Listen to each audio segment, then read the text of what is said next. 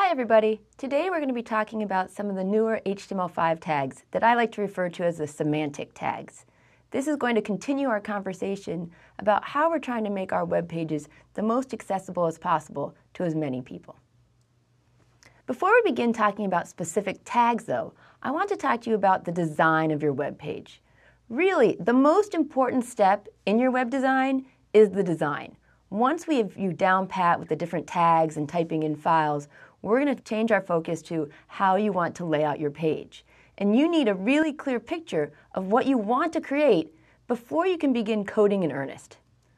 So let's take a look at this sample page. Again, it's just a quick sketch, and it shows that I would like to have a header section, a footer section, and a few other sections embedded in between the two of them.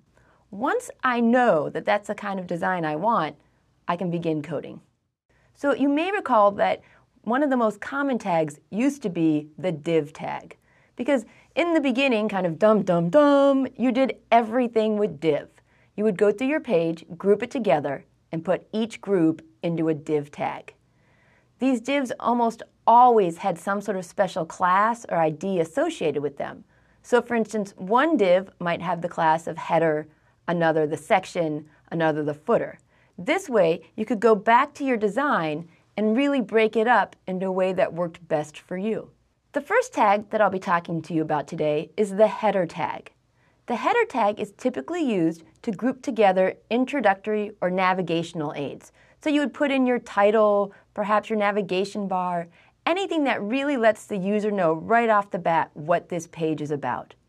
The thing I want you to understand about the header tag is that it is a block tag and nothing more than that. There's no special formatting or anything along that line. However, it does let the user know that this is the header section.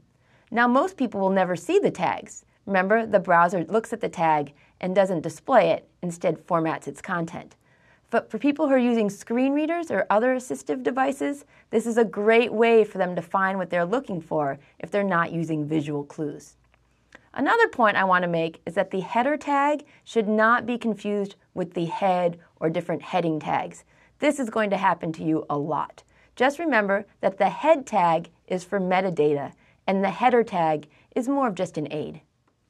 The next tag I'm going to talk to you about today is the nav tag. The nav is basically a section of your page that links to other pages or parts within your page. So inside your nav, you're not going to have links to Facebook or Google or your LinkedIn account or anything like that. Instead, it's really just links that go to other parts of your site. So for instance here, I've made an unordered list with 3 links. Each of them go to a different part of your page. There's a lot of debate, for better or for worse, as to whether or not your nav tag should be using lists. But the important thing is to include the nav tag to help people navigate through your page. Oftentimes, you'll find the nav tag embedded inside the header tag. Another tag is the footer tag, and this is a section that contains information that is pretty typical for the bottom of the page, such as copyright data, related documents, your links to social media.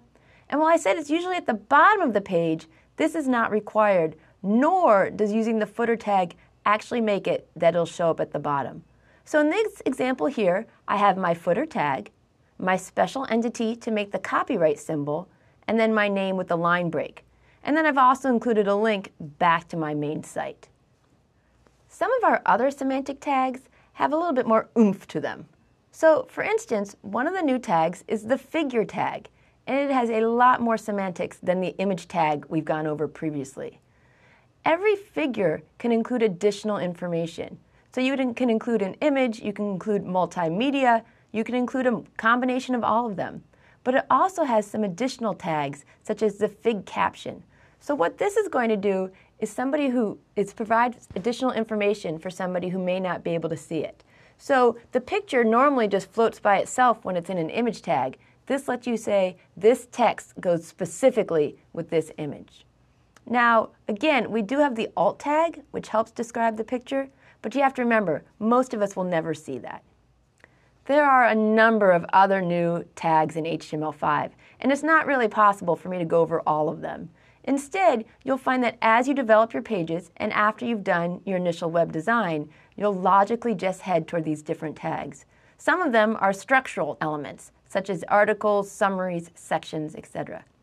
Others you won't be using until we create forms. Another would be input types.